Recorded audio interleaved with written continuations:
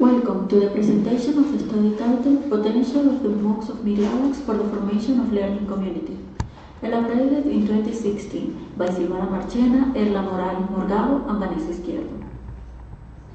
When we talk about MOOCs, massive online open courses, we need to be aware of the complexity of their environment, since we are talking about thousands of people from different contexts coming together for a learning experience.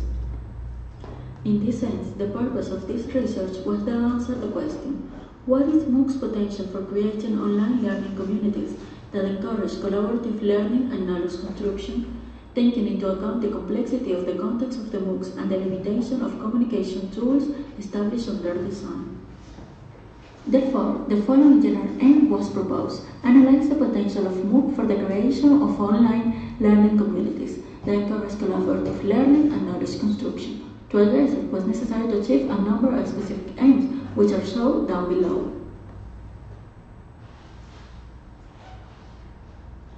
To conduct this research, the MOOC's statistic for researchers, everything you ever wanted to know, was selected.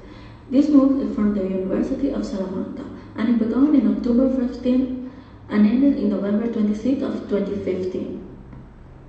It registered around 10,000 users, of which 6,000 remain active and more than 600 graduated. During this training process, there was a high level of participation in the forums, obtaining 1,060 messages from 400 users, which were all taken as input for this study. This study was approached from a qualitative perspective. Therefore, there were several categories and parameters used to categorize the information obtained in the forum. Each of them responded to a specific aim shown before. In this case, to identify the existence of a learning community, the categories were shared domain and identity. The parameters studied for shared domain were diversity of participants, expectations and form to share information, while for identity there were membership and participation. Meanwhile, to determine the existence of collaborative learning and construction of knowledge, the parameters were for collaborative learning, exchange of information and organization of activities, while for construction of knowledge, the parameters were organization and interaction. And finally, to determine the relationship between level of interactions and type of users, we have the parameters appreciation, transmission, and creation as level of interaction, while for type of users, constant active, occasional active, and passive reader. The results of this investigation was as follows. The relationship between shared domain and identity is of correspondence, both develop between each other. However, as we can see in the image, shared domain is the one that has more information coded in its parameters, because for it to exist, it has to be explicit to be recognized by other members of the community. While the identity can be a private process, not always expressed through the forum, but is no less important for the consolidation of a virtual community. For the categories collaborative learning and construction of knowledge, a semantic analysis was used, where it showed the most commonly used words and expressions. It was possible to witness how the participants exchange information and communicate in order to solve different tasks of the coursework.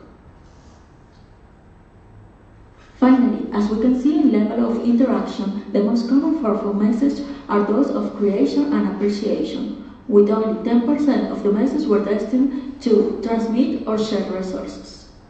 Nevertheless, we can see in type of users that 97% of them were occasional users, while only 3% were constants. This showed that the majority of the messages in the creation level were made by occasional users. Finally, the conclusion of this study showed that MOOC has the potential to promote collaborative learning. Dialogues are focused on solving activities, while participants develop conversations that deepens the subject. Also, there was a high level of participation and support by the training team. Based on the experience of these MOOCs, we established the following recommendation. It's very important to have a team that gives support to the participants, always guarantee respect among the community, and use a structure that helps organize the forum. On the other hand, to increase participation in the forum, we recommend users' profiles, practical examples, voluntary activities, and strategies set by the training team. To finish, we'd like to leave you with a quote by Nieves Segovia.